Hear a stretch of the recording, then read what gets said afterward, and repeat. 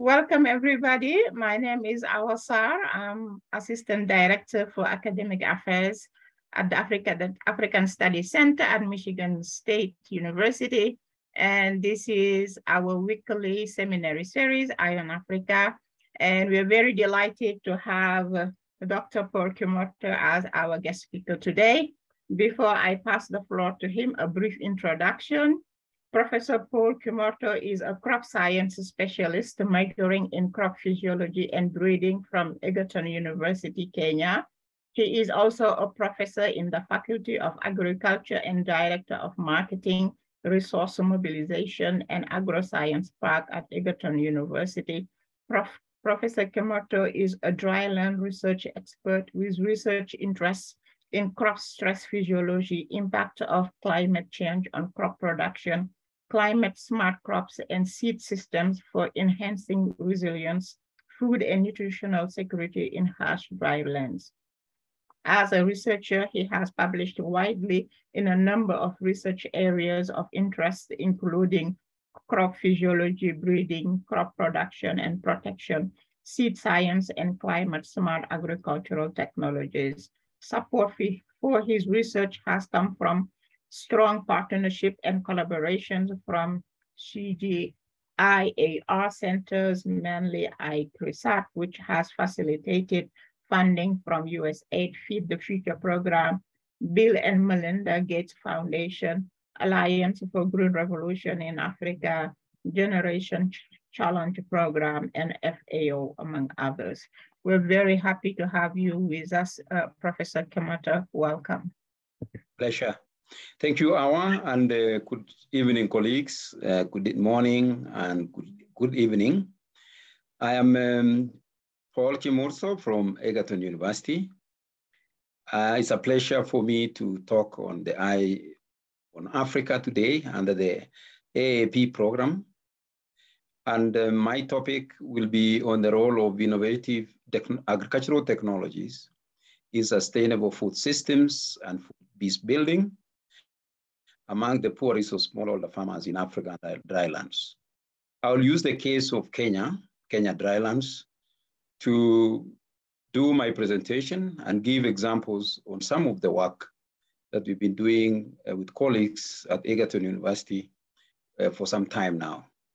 If you allow me, I can share my presentation and continue to talk about the work that we've been doing.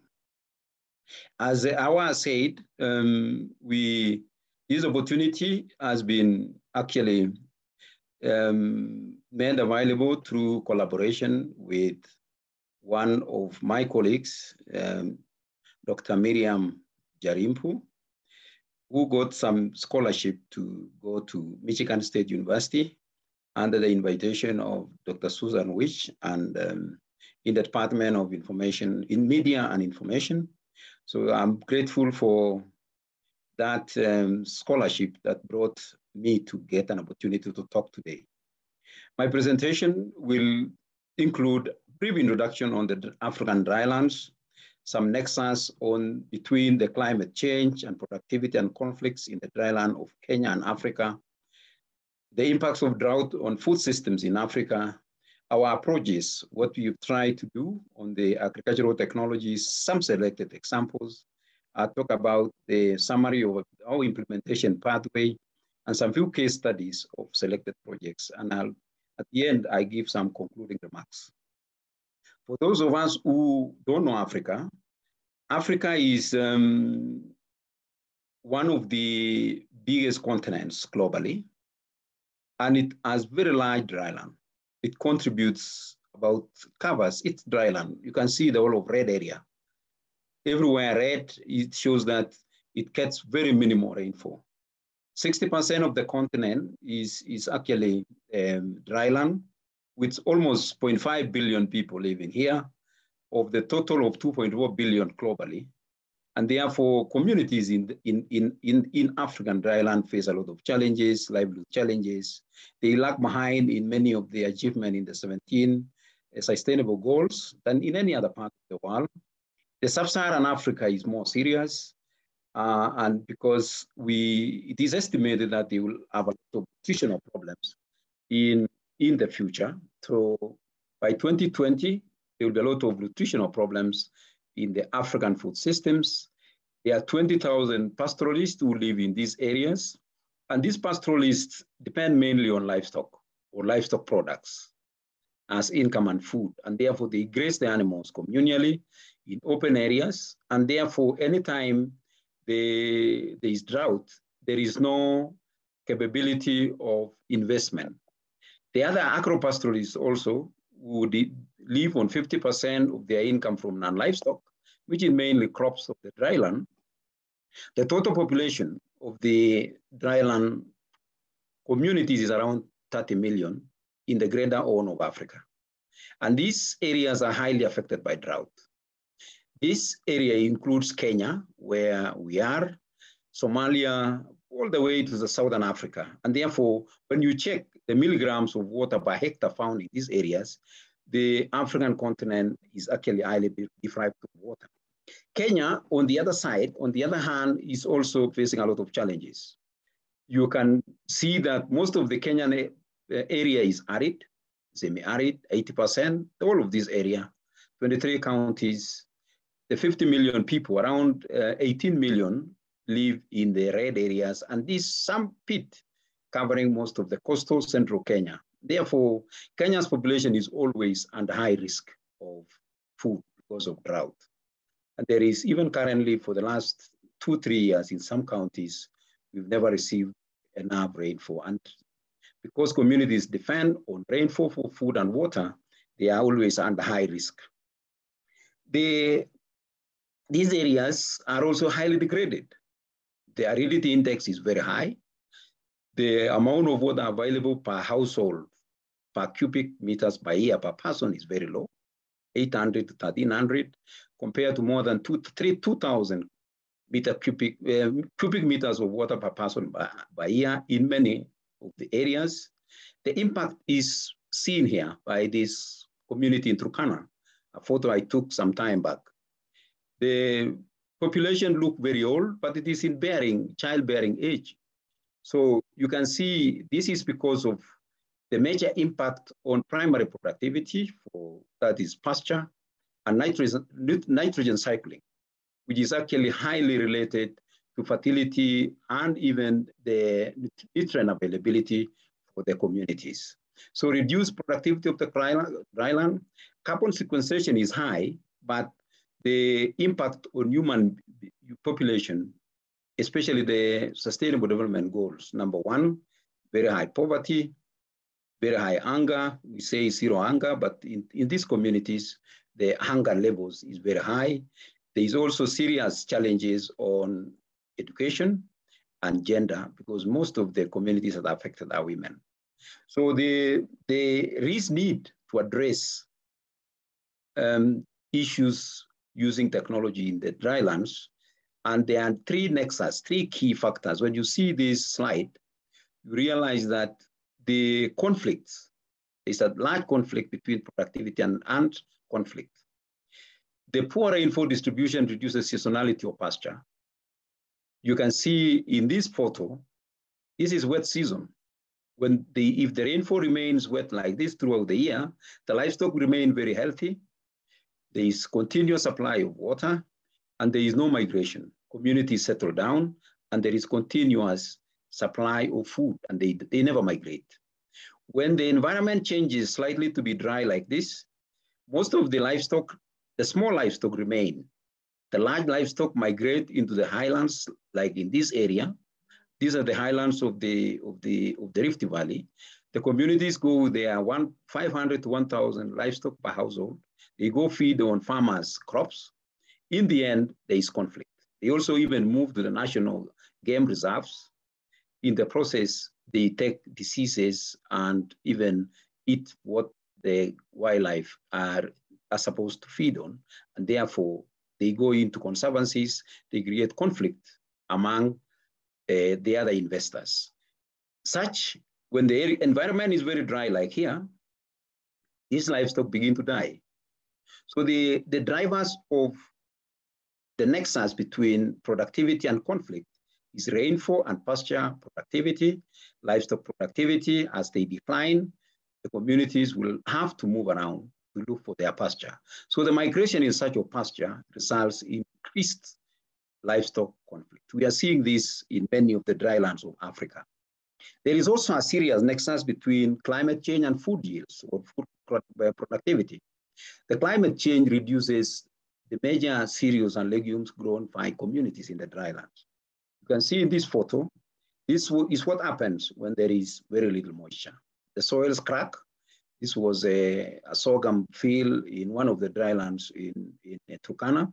And this was a maize, this was beans that we had grown in one of the dryland areas in Kenya, in Laikipia. Productivity decreases by 30 to 60%. And the calorie by year has been estimated to be very low. There is a high reduction, about 1% to sometimes 2% reduction in food calorie by year for the key food products like sorghum, millet, groundnut, pigeon pea, and therefore malnutrition arises. So there is human migration. In Kenya, for example, now we are seeing a lot of migration from Sudan and Somalia, not because of conflict, but because of lack of food. So there is a high number of people in Kagoma refugee camp, the highest refugee in East African region with around 500,000 refugees. People move because of lack of food. Livestock are also migrating within the grazing lands and also between Kenya, Uganda, and even between Sudan and Kenya. In the process, there are conflicts. So this is the numbers of a publication from ACD 2018. In Africa, you can see the conflicts, deaths, the number of fatalities. It was very high in 2011 in Kenya, and you could see also in Africa. When it was almost 2,250 in Kenya, in the whole Africa, it was around 2,700. And then it declined. This, if you look at the rainfall patterns and productivity in the drylands, these are areas, the times when there is no pasture or rainfall may have failed for half a year or even for all the seasons of crop productivity. And then it declined in 2013, 2014 there, and then it started again in 2015 to maybe more than, almost the same number. In Kenya, it went slightly below 200, actually 2011 was around 240, 2015, 250, and then it came down, then went again around 2019, and it has gone up. The numbers now have gone up in 2022 because of conflict. The dryland areas are increasing. So Kenya contributes a large number of fatalities, especially in the Kerio Valley, the northern part of Kenya. So these are areas where we've been thinking of contributing in terms of reducing food insecurity and technologies that can alleviate some of these fatalities arising from conflicts. This is what is happening in food systems in Africa. In 2020, more than 1 in 5 people in Africa faced hunger, more than double in any other region. And the dryland contributes more than 60% of food deficits compared to the urban poor settlements, which has been estimated to be less than 39%. So the drylands should be the focus of investments to reduce the overall food insecurity in Africa. So the overall food insecurity in Africa is driven by the dryland. Sometimes people say urban settlements, but it may not be the case. I think it is in the drylands. So food security declines by 15 to 20% in Kenya every time there is drought or flood event. And you can see projections by 2020, it is happening now. This was a publication of 2019 by the World Bank. It is true, Eastern and Southern Africa need a lot of money to feed its population. And it is actually due to a combination of these factors: drought, poverty, conflicts, high food prices, which we are experiencing because of wars outside Africa, displacement, poor trade within the African continent, which is very serious. Even within Kenya itself, trade in food, sometimes there is excess in the high production areas and there is very little in the drylands, and of course, environmental degradation. So these are some of the investment areas that African governments and investors and even researchers should focus on. Our work has been focusing mainly on this drought resilience and some bit of seeing whether we can contribute to reduce conflict by our strategy. So what has been our goal? The Global Center on Adaptation 2021 outlined priorities for public sector investment in Africa to build resilience among small-scale farmers, pastoralists, and SMEs in the dryland.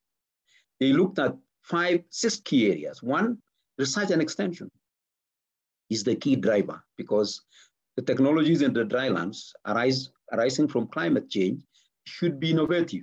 It should not be the traditional livestock or traditional ways of the farmers, the way the communities have been doing.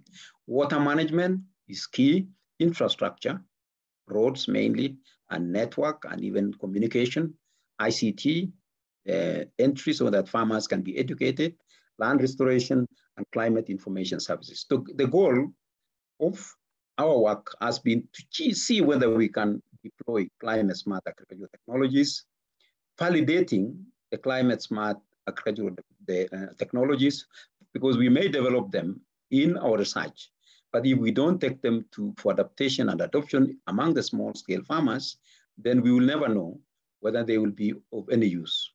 And generating and availing climate smart knowledge, this has been actually a big contribution from the National Meteorological Research Station.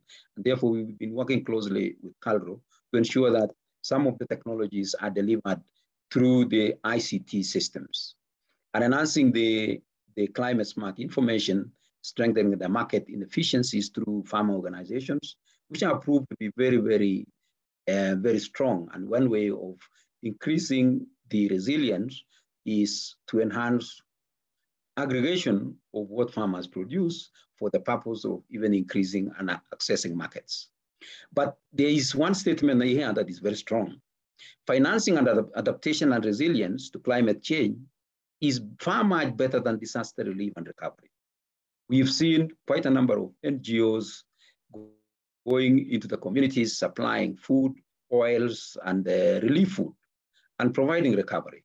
But sustainability of that is always not happening. So the most sustainable strategy is financing adaptation and resilience. Adaptation from agricultural technologies and resilience from diversifying what the communities can do. So our overarching approach has been to look at some few impacts. Example, our expected impacts have been to check whether high yielding varieties that are better resilient to drought and pasture can be adopted. This is through efficient breeding technologies that we've deployed, starting using conventional breeding, marker selection breeding, and also in collaboration to check whether we can integrate nutritious components into these varieties, validate them to enhance productivity, and make sure that we have a preferred seed system, because one of the biggest problems in the dryland is lack of private sector investment. Seed companies, agri input dealers are not interested in these small scale, low profit, or even sometimes difficulty in conflict areas and insecurity. So seed systems is one of the things that we've seen is very important. And it has been published extensively by FAO and even AGRA in this region.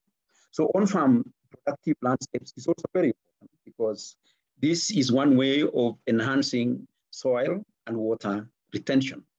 Food value chain linkages has also been one of the key things because facilitated aggregation and end-to-end produce delivery systems and post-harvest losses reduction is one of the key things because in the drylands, pests and diseases, mainly pests, both post-harvest and on-farm pests are very serious. And of course, the weevils, the stalk borers, many of these are very, very aggressive. The species that are more difficult and more even challenging to control are found in the drylands. And then, of course, the weather support, I've mentioned about that. And then, of course, we try to ensure that Kenya penetration in ICT is very strong. So when you even go to communities in the drylands, you see them having a phone, and there is possibility of getting to know the weather warning systems from the MET stations. And therefore, that has been one of the packages that we deliver as we train them on adaptation of varieties. And then, of course, increased resilience, food and fodder security among the household, so that you can have increased security and also ensuring that farmers or Banta communities don't migrate. So we have been looking at some few regions in Kenya. I talked about, this is Kenya, for those who don't know. We are in the Eastern Africa, bordering Ethiopia, Somalia here, Uganda, Tanzania are our partners. And then, of course, within the East African Community Bloc, we have Burundi, Rwanda, Congo on the other side, and also Ethiopia is joining in. So the areas where these have already indicated, the most difficult areas are the north. And these are the areas where, of course, it's very difficult to work in, but we've been focusing on areas that are around our university, which is in the central part of the country. So we've been looking at some 9 counties in small wards or in small areas where we have strong collaboration with the extension staff.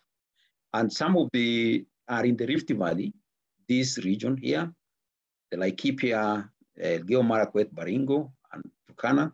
Turkana is the farthest one.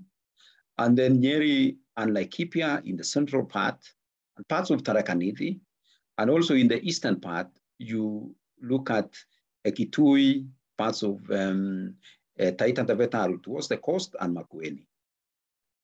The report covers, or rather my talk covers, several collaborative projects, which has taken, picked some examples for the last 8, 9, 10 years. And we've looked at a total number of around 100 to 150 to around 255,000 farmers that we may have interacted through several groups and projects directly or indirectly. And it involves several teams and collaborators like ICRISAT, CALRO, ASERECA, Climo Trust, and support from several donors like the USAID and even AGRA and other donor agencies.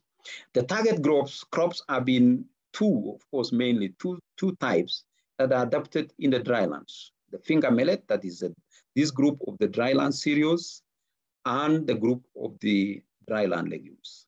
The finger millet is a traditional African crop, which is, it has a center of origin to be in East Africa. And as the name suggests, you can see these fingers. So the millet is very strong traditional crop that is mainly grown in the drylands and also in the medium altitude areas. The sorghum is well known globally. It's also one of the crops we've been working on. The pearl millet looks like this. It's also a crop that is grown in the tropics. And the pigeon peas, the peanut is grown across the globe, the beans and the cowpeas. We have other crops that, like the pasture here. This is one of the species, African foxtail. The Synchra cerealis species is one of the species that we've also been promoting as integration between pasture and crops because of agropastoralism in the drylands. The approach has been, it's just a graphic approach. What do? We do system analysis. The system analysis is to understand what is in the communities. So transitional readiness assessment on gender, nutrient analysis of soil. We look at analytics in terms of market. We look at the ecosystem, what farmers do, and we understand their culture.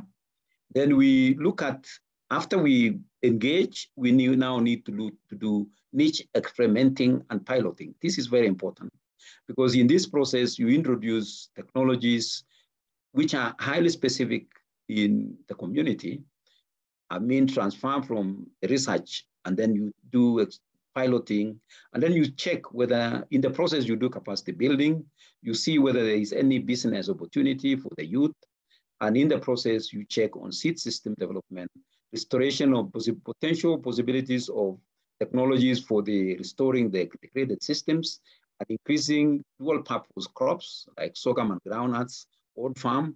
And in most cases, you invest a lot to get the monitoring and evaluation research to ensure that what you get, the feedback from this is very important, because from here you reduce the activity and select the technology that you know it fits into the community. Then, of course, you will be looking at post-harvest, you train on post-harvest, you enhance and look at entrepreneur potential, and then you go into innovation and scaling up. It is at this level that the counties and investment can go into. You also bring the private sector to see whether they can be aggregators or buyers, or they can be input suppliers, or they can come in and also buy pasture, or they bring in any of the inputs that have been identified from the innovation. So this indirectly is actually the scaling up. And in the process, we invest quite a bit on the organizational learning and also governance, where we inform the county governments to participate in areas where there is possibility of commercialization. We look at, this is the implementation and delivery pathway. For example, we look at crop improvement activities, where we have variety development and key assessment of the two key stress factors in the dryland, basically biotic and biotic stress factors, and then multi-end use preference like varieties for food, fodder, feeding, and even malting. Malting is for traditional beer, because some of the African communities don't buy the commercial beer. They prepare their own traditional brews. So they need to have either good quality varieties, either in terms of finger millet or even the maize or sorghum. So those are some of the traits that should not be lost. So we invest in looking at the germplasm and also understanding what communities need. In terms of research and on-farm validation, like in this case, you can see women here in Turkana. We are training them on how to do groundnut work.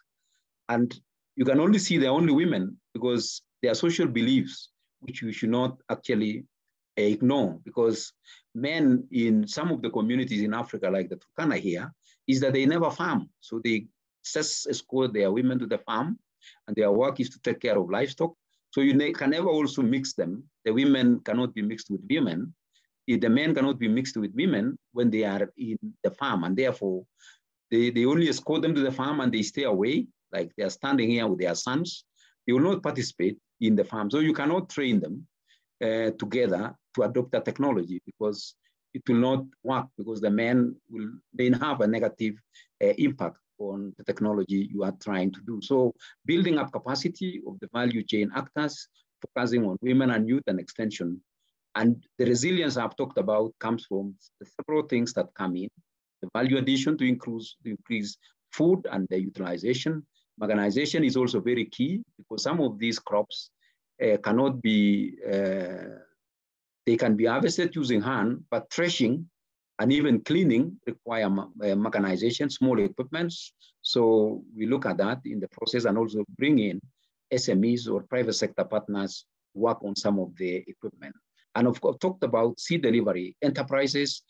Some of these farmers are plant quarter acre, very small area. So we need to package the seed in small quantities, so that when they want to buy, or even when the private sector wants to sell, they sell in quantities that the farmers can afford. And of course, at the end of the day, we need community seed banks, because any new variety cannot be sustained from a research point of view. It must be retained and produced in the community. So I want to just show this. This is a case example of Laikipia and Nyeri, where we worked on drought-tolerant beans to introduce it for purposes of food and feed. And you can see the first thing you do is training about the technology. You also go into evaluation here, where you come and bring the variety, several of them, and you now check the performance, and the farmer select. And after that, this is you do it yourself. Next time, you introduce them to do, and then you scale it up. And then eventually, even as they harvest here, you also still engage them to know how to do post-harvest. This diagram is a complete one, but it involves a lot because some of these farmers may not even know good agronomic practices. So you introduce seed rates, you do on-farm and the demonstrations, you introduce nitrogen inoculums, and you can see the difference between the biofix, the nitrogen inoculums, the plant densities. You bring in chemicals in the process, teach them how to keep records. And then later on, when they are now producing in large scales like here, every farmer may have planted 1 acre. Now they say, yes, the variety is good, the product is good, where is the market? So you need to look at a reduction in exploitation, because every time there is increase in productivity in the villages or in communities, the brokers come in to exploit the farmers and they buy in small quantities. But in the end, some of these engagements will actually enable women to have increased nutritious foods. They will also create jobs for the youth, because some of them will be involved in mechanization. Others will be involved in spraying for the fields for the farmers. And this project has been very successful. We've been involved in it because it was funded by World Bank. It's called Kenya Climate Smart Project, and we've been supporting several counties, and we've seen a lot of impact in several value chains.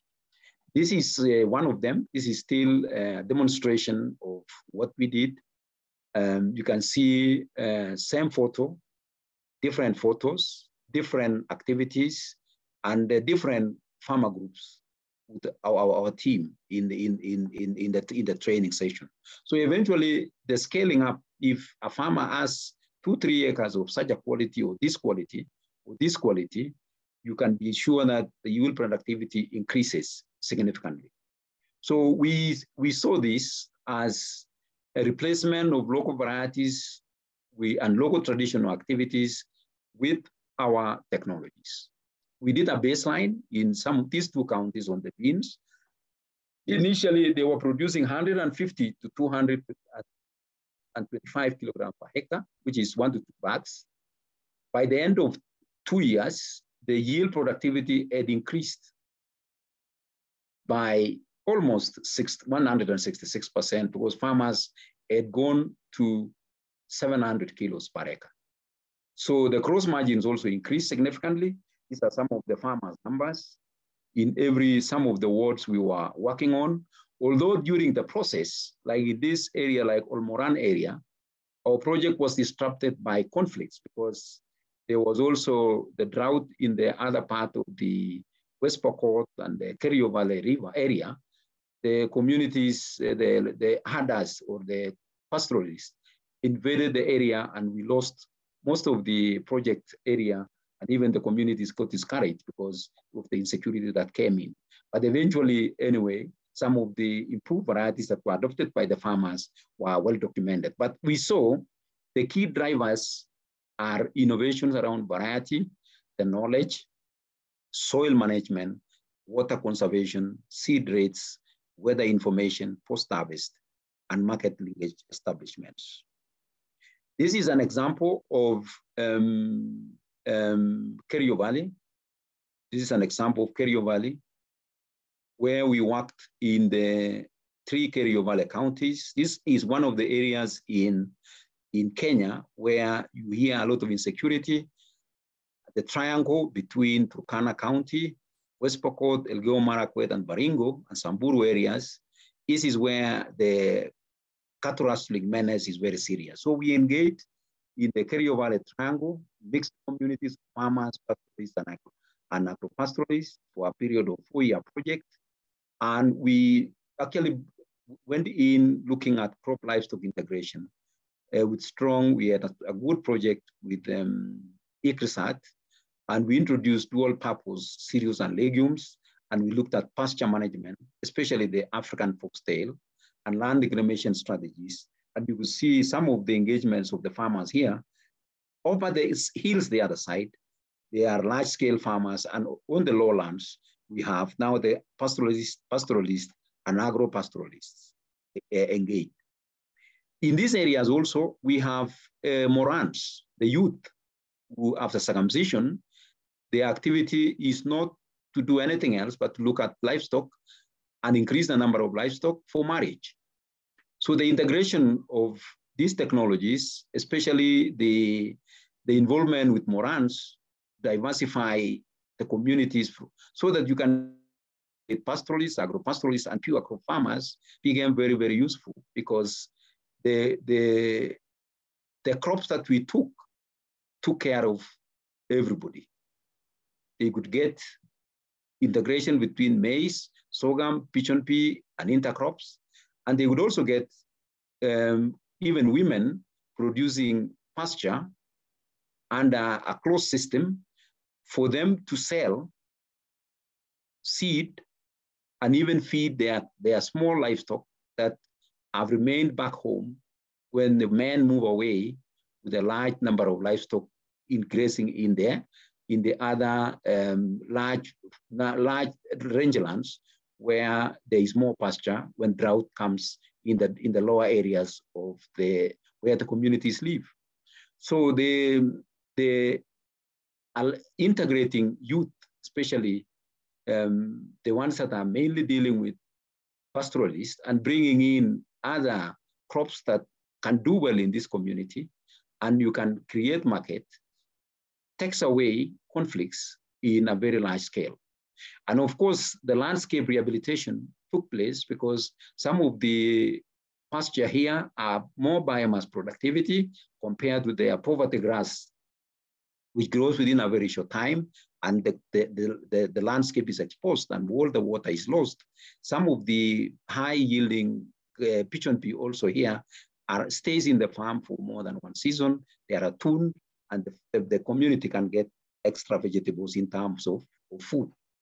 This is the natural growing poverty grass as compared to the African foxtail, which gives 3 to 5 times better the yield as compared to this grass where the livestock grazes within a short time and all of it is grown when it dries. But the advantage of poverty grass is that it germinates. It regerminates within 3 weeks after rainfall starts. So it is one of the resilient natural species, traditional African species, but the challenge is that it doesn't produce enough for the increasing livestock for the farmer. So you could see here 3 things: the pasture itself, the fodder silage, including a dual purpose variety called I12991, which is available here, very tall, and it has got good biomass.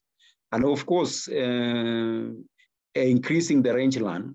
And when you look at even baling this pasture,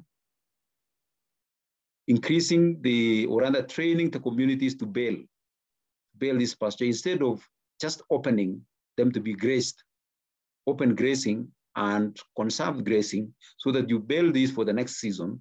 It generated quite a lot of income for the communities, which is quite different from open grazing. So you could see some of the farmers started doing preservation and conservation of fodder for the drought season, which is always between January and March in Kenya. So this is one of the actually activities that we thought it brought a lot of peace because of increased availability of pasture and declining or reduced migration of the communities. We did a publication in the Journal of Arid Drylands, and it's available on the impact of determinants of quality pasture in terms of conflict resolution. And the communities were very, very eager to get a solution on what type of pasture can be conserved and can produce better biomass that can actually reduce their movement because it affects them as you move into the other farmlands. The African tropical cereals is one of the important crops I think I've already mentioned, but these are new to cereals, mainly the millets I've talked about, and also the sorghums. We did quite a bit of work trying to introduce them in the drylands, and we saw success, especially on the finger millet, the pearl millet, and the sorghums. These cereals are they do very well in harsh and hot rainfall, and also in poor soil conditions.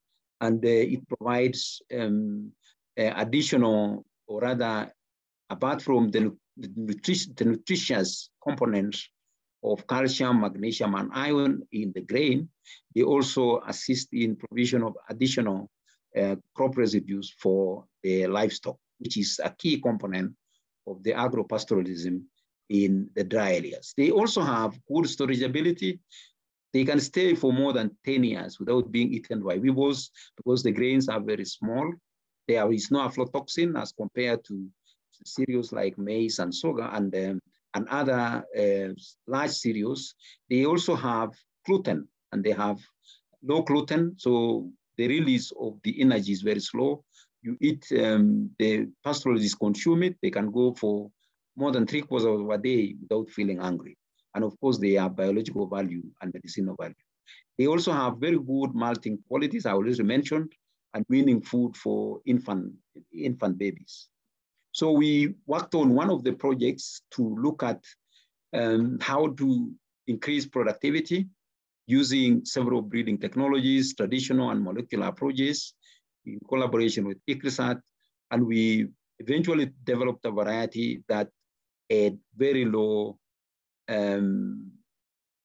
parenchyma cells, which allows women, instead of, because finger millet is harvested using knives.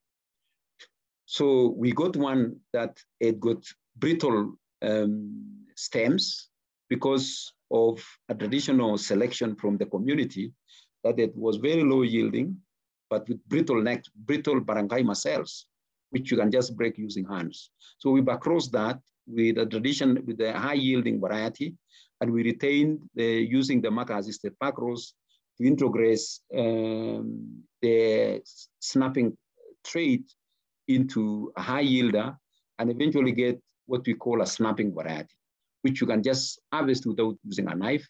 And that was very popular among women because you could easily harvest it without breaking. And in this photo, you can see that product was very good. And we actually had some few publications that indicated that there was quite a good output in terms of a technology that can assist women to reduce drudgery. We also had some activity in Turkana on looking at the traditional Turkana germplasm. And we looked at this county together with FAO, because we realized it is one of the counties which is the driest and worst hit by drought. So the strategy was to check whether there is a legume and a sorghum as a source of food, and a legume that can be source of proteins. Because the earlier photo I showed, even when you look at children in the fields here, and even these people, the old men in the community, they have a lot of malnutrition. So one of the approaches is to look at their local varieties, which they have been growing for a very long period of time, because they have several characteristics. One is that you can consume the whole crop. You can consume the stem because it has high sugar content. You can boil the grain, and it is very sweet. It has very high sugar content, and you can eat it as fresh in the farm. So they fight poverty also using very different ways. So in the farm, when it is at milk stage, they just harvest it and eat it in the field, the way we were collecting the germplasm here. So this is, we collected this, took it to our recurrent selection breeding, selected the best, cleaned the material, and took it back to the community. And you could see some of the materials that we actually got back, and eventually the yield and income for the farmers increased significantly. And then one of the challenges we faced was what happens with germplasm conservation when you continue doing selection. So there is always a risk of losing mixed population among the farmers and breeding to select yield and specific traits. So that is one of the challenges, that as you continue selecting and increasing the yield, you are losing genetic diversity. This is an example that we also did in Tharaka Nithi, Eastern Kenya.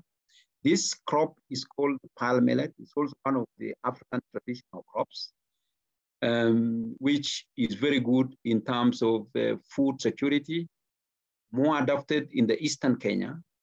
The Tharaka Nithi area is bordering the north-south part of Kenya, where you go to Isiolo and towards Ethiopia. So as compared to the northern part where we have more sorghum and finger millet, this area has got more pearl millet as one of the staple food crops. So one of the challenges we faced here is birds. So we had to look at how do we protect the bird damage? So we went into selection of brittle varieties. You can see this one. So the brittle varieties punctures when the bird wants to eat, it actually injures the eyes of the birds. So the farmers no need to even, there is no need for the farmers to actually go and do bird scaring.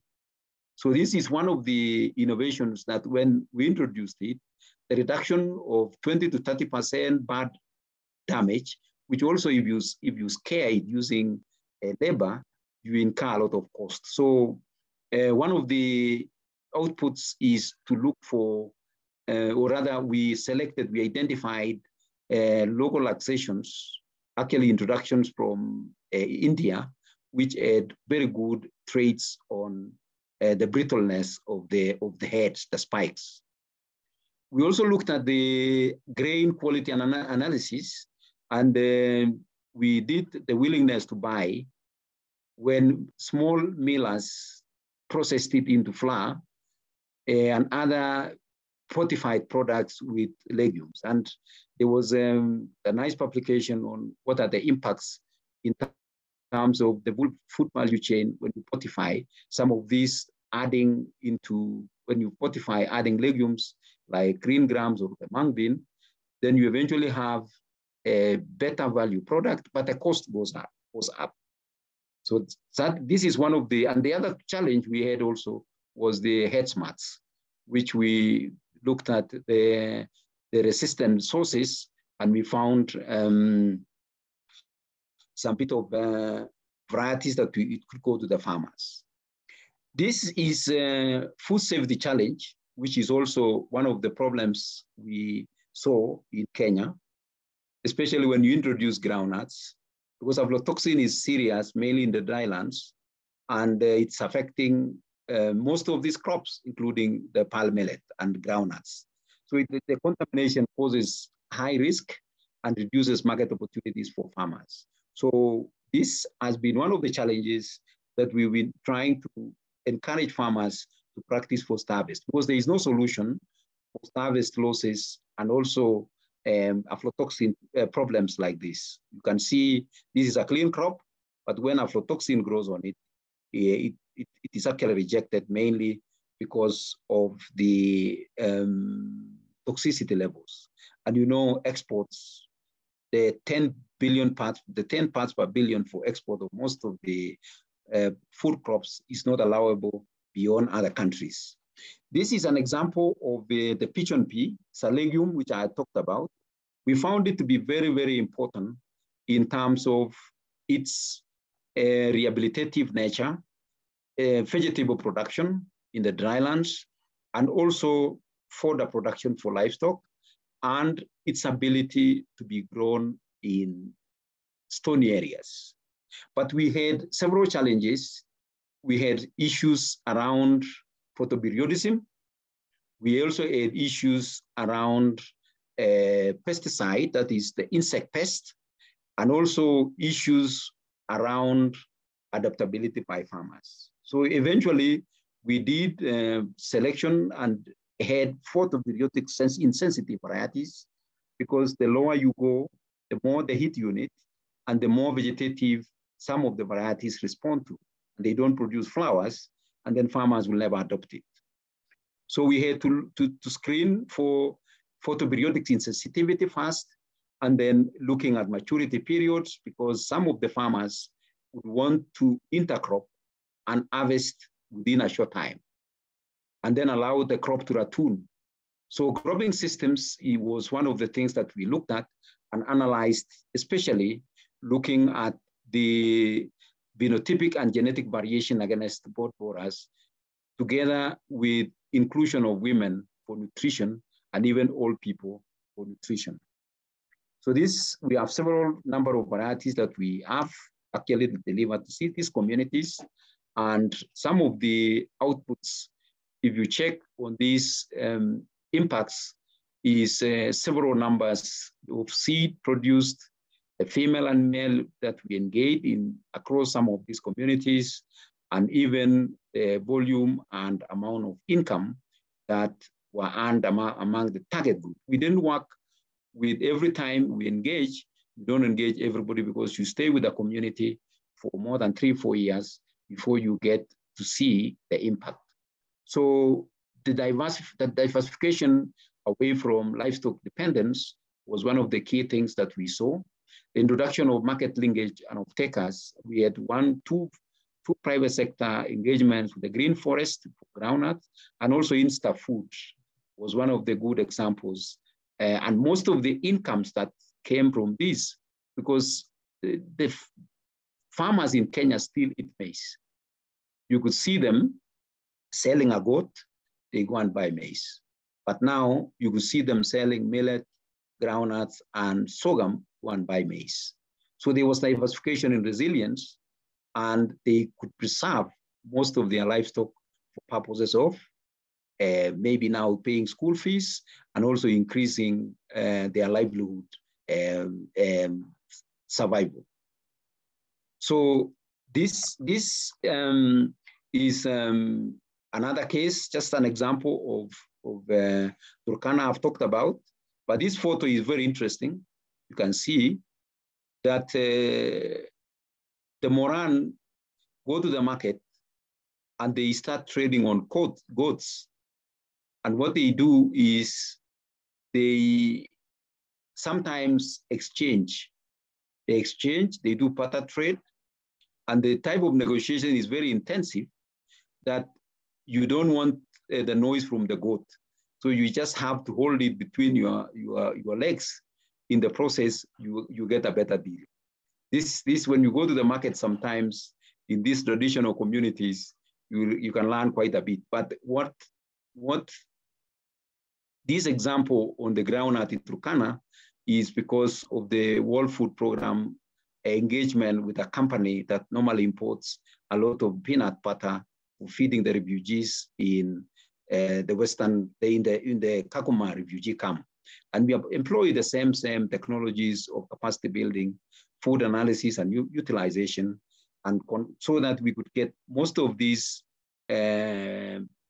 pastoralists adopting it and supplying the market that has been availed by some of the private sector partners. So these are some of the products that after validation we got. Varieties that have got high oil content and protein content and very low aflatoxin content of between 2 to 6 parts per billion against 10 billion international required standards. This is one of the demonstration areas we had, and training these communities is quite challenging. In most of the cases, you must employ translators because you can't speak their language. But the beauty, once the crop is established, they become excited and they quickly adopt them. And slowly by slowly, they can increase their income based on the new technology. Here is also one of the examples where we had separate Moran converted into agropastoralists. And we also had women on one other end harvesting their own crops. And most of this straw now, of course, the harvest index looks a bit low, but if you cannot, there is no problem because they have their dairy goats, the goats that they milk around the compound for their children. So these are some of the outcomes that when women are left after conflict migration and you introduce a technology that they like, they will always have multi-use in terms of the whole product utilization. We also learned quite a bit in terms of community technology adoption by communities. Farmers produce increased community productivity because like now you see what was happening here. This was a communal land that the community decided to produce together. They didn't have any water, so they were getting water from the water pans, and they could do it together, watering patiently until they produced the crop. So such community shows that in some of the areas, like in Adoto, where there was good governance and leadership and organized communal labor, technology was easily adopted together, especially when you introduce groundnuts, and then later on we introduced sorghum. You could see the level of happiness among the communities, and eventually such now scaling up require that governments invest on the infrastructure I talked about, because this is just a pilot. For them to be highly commercialized, there is need for further investment to allow more water. So these are some of the examples of diversification. I talked about the women harvesting groundnuts slowly by slowly, and it damages their fingers, and this is serious. But as you go on, you get to have drying facilities for them, and later on, shellers to even assist them to shell what has been produced.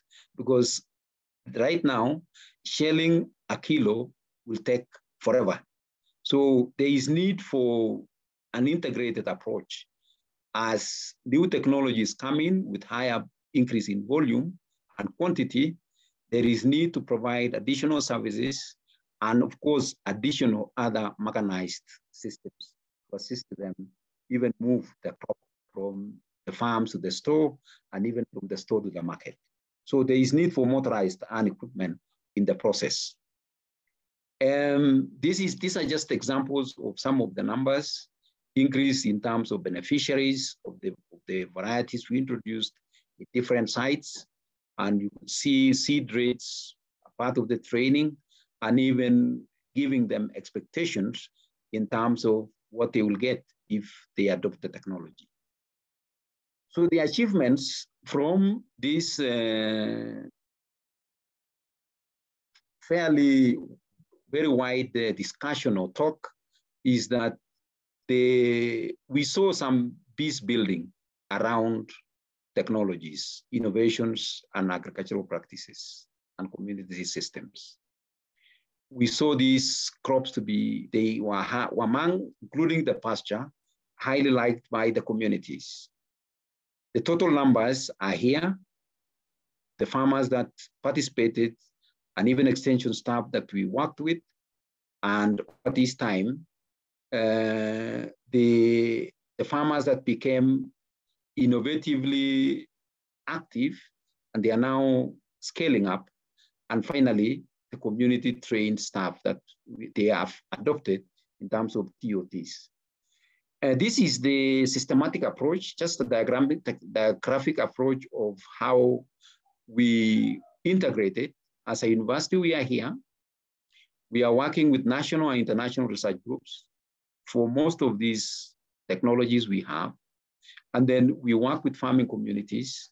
Within this, we bring in agro dealers and stockists. And we have quite a number of, when you go to the ground, you have a lot of NGOs that still also work with the national and international groups. And then we have product services like the weather services that come in. We also utilize it and distribute it. We give them directly to the industry, or consumers, or even local farmer organizations. So this is our integrated approach. If you're a research technology to go into the community, there is need to have most of these collaborators. In conclusion, as I finish, our pilot collaborative studies and approaches show that innovative agricultural technologies can be adopted by small-scale farmers in Drylands of Kenya, which we've shown in Kenya, in Africa, and we've shown it in Kenya. Such efforts can immensely contribute to food nutritional security, which is still a big problem in Africa.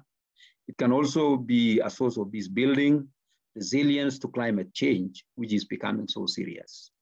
But at large scale, more resources and efforts are needed, and it should be taken up by more governments, more international donors and partners to alleviate the problem of poverty and insecurity in the drylands of Africa. Several factors, in our view, contributed to this success, especially in the Kerio Valley.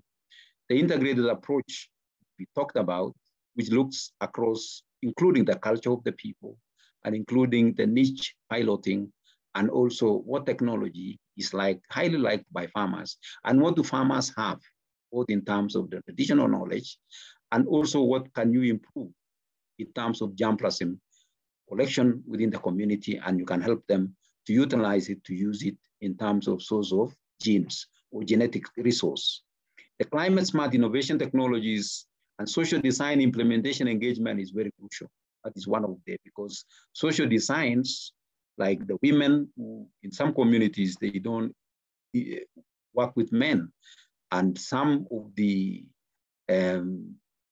activities are highly require a lot of men input. So there is need for social designs to take care of that.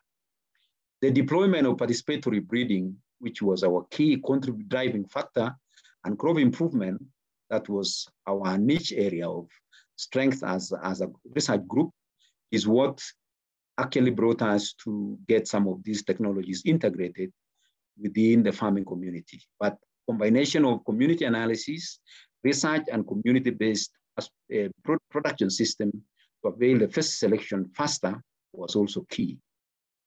Community seed banks to reduce cost and increase access, because we know private sector have not invested in these areas. And the introduction of the local accession and breeding program, the sorghum and pasture, is very important to enhance and increase scaling up of some of these technologies. Empowering farmers and value chain actors through information, research, and agribusiness skills and markets is key. And we saw two successes through the private sector of INSTA, which was supplying groundnut to communities through the World Food Program, through the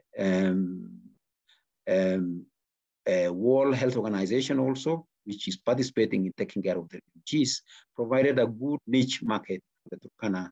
And also the Green Forest is a company that is buying what the new technologies or varieties we produced. And we saw also the coming in terms of sorghum for the East African Brewery, which is a company that is making took up the local varieties of sorghum varieties to produce beer recently, and quite a number of fabricators and shellers, and people also who work in the ICT. For sustainability, more resources are needed to scale out these technologies. Science and experience will be the drivers. We also saw the need for leadership and social, cultural, and political initiatives in the drylands. But more studies are needed, especially in the social, cultural setting of communities in dryland. This is a missing gap that we found social investments and the impact of ICT and even use of phones and even tools in these areas, what would impact or add as agricultural technologies that are also not part of the things we study. I think I need to stop there. I've taken quite a bit of time, and I want to acknowledge quite a number of my colleagues. I think Miriam Charimbu is our postdoc from Michigan State, working with Susan Witch. I think she should be in the meeting, in the room. My other colleagues in the university, ICRISAT partners, and the Calro group, the University of Nairobi also, our donors and the government teams, county government teams in many of the counties have talked about. Thank you so much. And I'm happy to take any questions if there are any. Thank you so much. And thank you for listening. Thank you very much, Professor Kimurto, for a very important talk. We have questions. Audience members, if you want to ask a question, you can also raise your hand by using the raise hand feature, and then you can be allowed to unmute and speak. But we already have some questions. You can see. I can go to them. Yes. This is coming from Jennifer, I think. Jennifer Olson. What is the latest about using GMOs in Kenya? Will this affect your research or these arid communities, I guess? Yes, thank you, Jennifer. This is not long ago, I think a month ago, the new government of Kenya actually lifted a ban on the GMOs. The GMO story was banned some time back, 10 years ago. Kenya was fairly advanced that time on the utilization of GMO. But there was a story, a publication from, I think, a French scientist who actually published something about causes of GMO that is highly related to cancer. But later on, that paper was withdrawn. There's been a lot of debate in Kenya about GMO. The truth of the matter, with my also some knowledge in GMO, is that the lifting of the ban was to allow further debate, further testing, and further evaluation of the GMO products we have. In my view,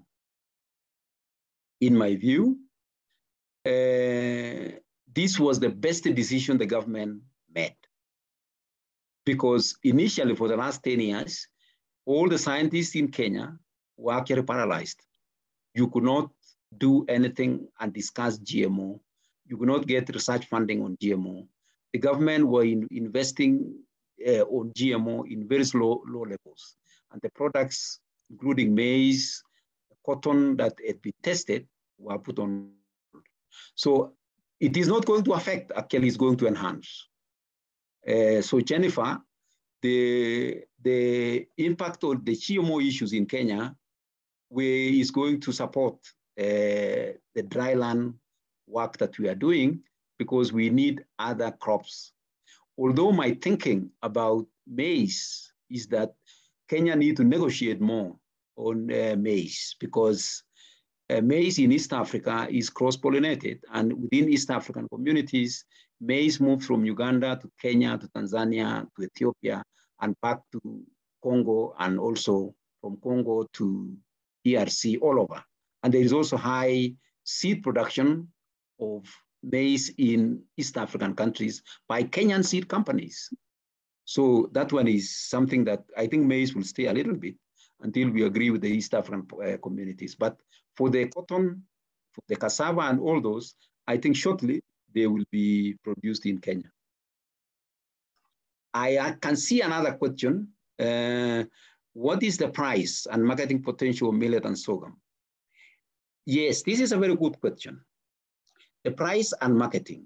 We have now seen for the last 10 years, increased prices of millet and sorghum because of changes in food preferences, especially for the high-end or larger, the more richer communities are now going into the traditional sorghum and millet for their food consumption, because they know it's highly nutritious.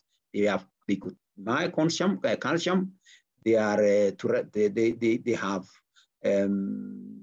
have medicinal value, and diabetes and all these HIV diseases, lifestyle diseases, and even all these lifestyle diseases and challenges that we have in our health are being known to be sorted out by millet and sorghums. And therefore, when you look at the market trends, Jennifer, they have been increasing Compared to maize, a kilo of maize in Kenya, when there is optimal production, is sometimes 20 shillings. That is around 20 shillings per kilo. Sorghum and millet rarely come below 50, especially the millets. So it is this Dryland series have got 1 to 1.5 times the price. The only challenge is we have not created enough research. We've not invested enough in terms of research, the way the maize research started in the 60s in Kenya. And we've not put in enough resources for the drylands where most of these crops are being produced. Also, you mentioned that you are able to engage young women in cropping. Please describe. The way we engage the young men in cropping, in production, especially, I could mention the beans, I could mention the groundnuts, and some bit of sorghum. It is true. What happens is that when you start to take something new to the community and you deliver it properly through proper introduction, proper demonstration, engaging the youth to be part of your demonstrators, and you put them in the process, eventually, once they are trained and they see there is market, and the market is quick to bring money for the youth, including even the shellers, we doesn't necessarily stay for a long time without the youth earning, they come in. So it is true, we've had quite a number of young people joining in some of these demonstrations, and they are part of the commercialization now in the crops that they adopted. I can see from Susan, can you say more about the technologies, especially the non-digital ones, and their potential to address some of the problems you mentioned? Yes, thank you, Susan. I am sure that the non-digital ones would include mainly seed varieties. It would also include mechanized equipment that some companies or some SMEs brought in. It would also include the nitrogen and biofertilizers we introduced, and also some of the biopesticides that we tested with our postgraduate students to control the insects that we say they are a problem, including the storage pick bags that is a technology of the US technology for the pick bags, where you store your grain and you reduce oxygen significantly until all the weevils and even the larger grain borer, which is serious in the drylands, suffocate because you created anoxic conditions where there is no oxygen. So those are mainly the non-digital technologies. But the digital ones are the phone-based. They were mainly information on the weather station, on the weather that came from the National Meteorological Station for the different counties we were working at. So every time we could form WhatsApp groups for the farmers, and then you could send the information about the amount of rainfall expected in their area, and they would make decision on what crops and when to plant. I hope I've answered that. The potential of the digital, the way I saw, including the potential to create market using digital technology, was of course very impactful. But the non-digital, including the farm machinery, also was what the farmers actually adopted eventually anyway. And that is what remained in the community. I can see Steve Bishop.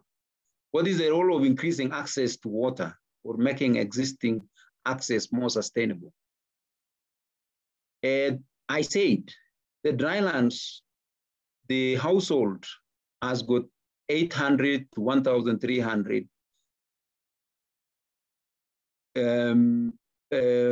liters of water per year per person. In the developed or in improved count cities in Kenya, people can access up to 2,000, 3,000, or even more.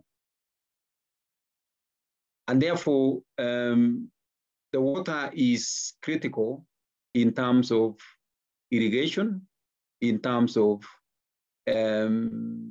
availability of drinking water for livestock, and even for the irrigation of crops we talked about. I see no open questions.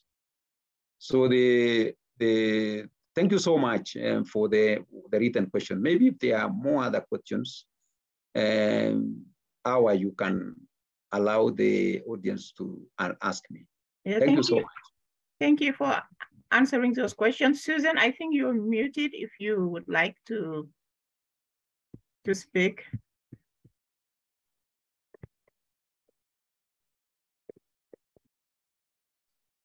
I just wanted to thank Paul for speaking at the Eye on Africa. I know it took us a few months to finally arrange this, and it's nice that it's happened. And I deeply enjoyed your talk, and thank you for answering all the questions. Thank you, Susan. Thank you, Susan, and thank you for creating this. You are the initiator of this collaboration. Eribu. Yes, thank you so much. Asante sana. Okay, Leo. Yeah, I just want to thank you as well for this this amazing presentation. It looks like it must be quite an extended project, going very multifaceted, lots of objectives, and it's a pleasure when we can have projects like that are more holistic in finding solutions than these other projects where you just go target a little thing and you don't look at lots of dimensions. You're developing crops or breeding crops, and you're going into the field and working with farmers and on the ground, and you're helping link them to markets, and you're doing technology. So and I just wanted to say it's very informative, and you're finding real solutions that will hopefully be transformative for people's lives. So thank you very much for sharing this work. Thank you too for joining in. Just know that it is work that has taken quite some time, and therefore, of course, you can't do it within a short period of time.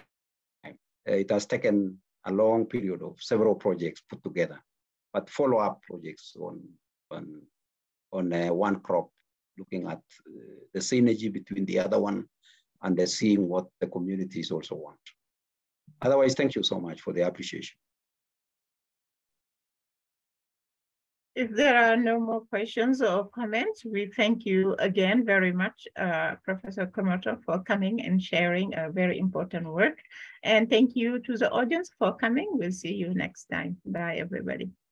Thank you, and our pleasure. It was a pleasure. Thank you, Awa, so much. Thank you. Okay, bye-bye. Bye.